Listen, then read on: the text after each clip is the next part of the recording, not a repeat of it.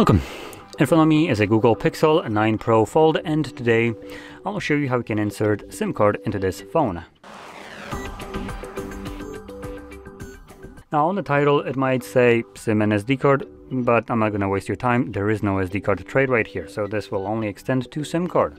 And there's two different ways you can go about it. You can either use an eSIM, which you'd need to add through settings by going into right here and connect, no, not here, sorry.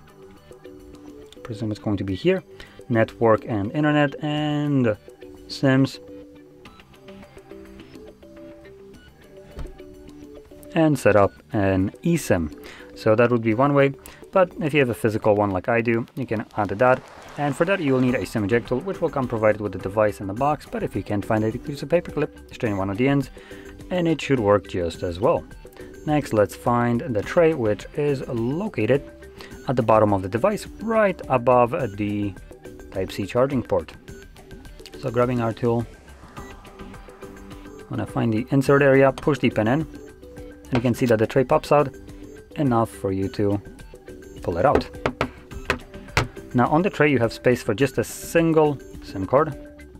Grab it, place it like so. No, not like so, like so. There we go. So like this. And then insert it back into your device. Now when you do so, as you can see, the card starts working literally immediately. So I will need to confirm my SIM card pin. This unlocks the SIM, and that's it. That's all you need to do. So if you found this very helpful, don't forget to hit like, subscribe, and thanks for watching.